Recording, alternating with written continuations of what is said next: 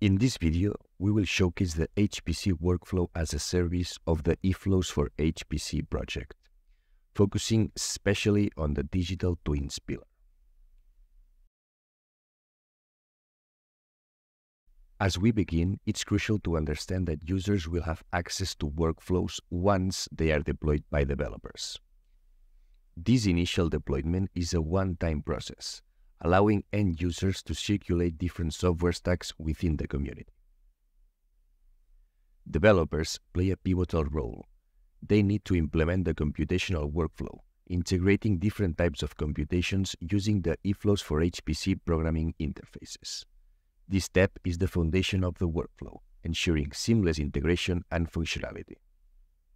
The second key step involves enabling automatic creation of container images. This is achieved by including the workflow software requirements in the workflow description. Such automation simplifies the deployment process, making it efficient and user-friendly. Next, developers must implement data logistic pipelines.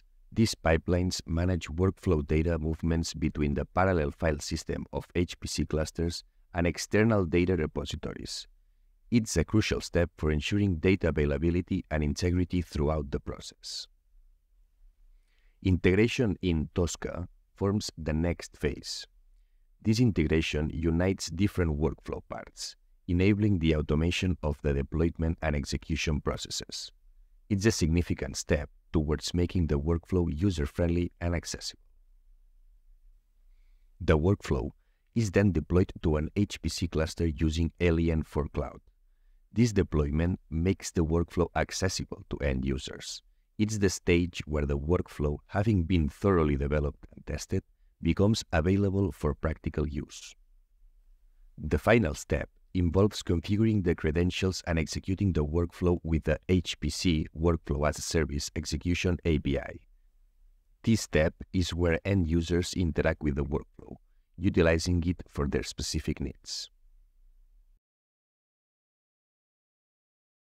In summary, the eFlows for HPC project facilitates a robust and user-friendly environment for developing and deploying HPC workflows, from the initial implementation by developers to the final use by end users, each step designed to ensure efficiency, ease of use, and optimal performance.